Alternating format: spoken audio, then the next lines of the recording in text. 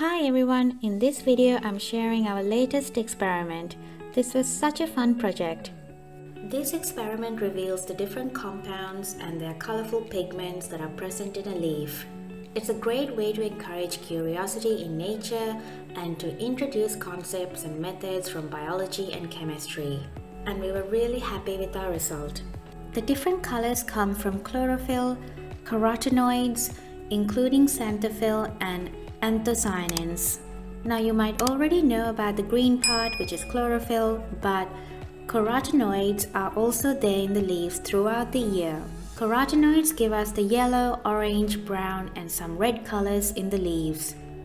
Both chlorophyll and carotenoids play vital roles in photosynthesis, which is how plants use sunlight to turn air and water into glucose, which they use for energy or food.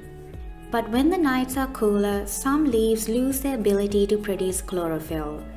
This reveals the yellows, oranges and browns that were always there in the leaves. The experiment reveals that green leaves also have yellow and brown pigments, even though we don't see them. It also shows us the range of different compounds present in the leaves because they separate out on the coffee filter paper. The purple-red pigments come from anthocyanins.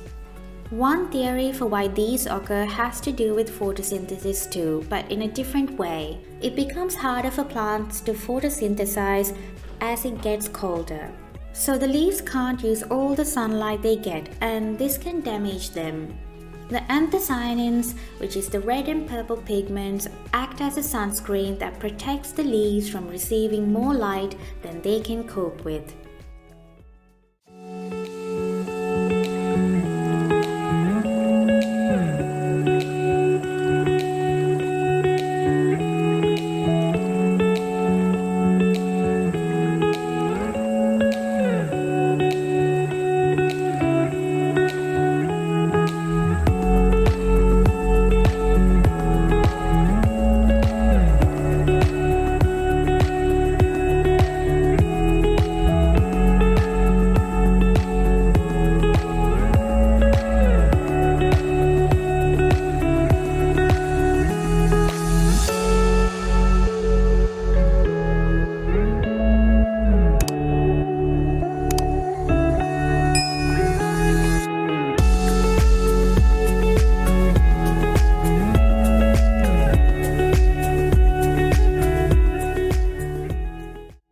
I hope you found this video helpful. Please don't forget to like and subscribe.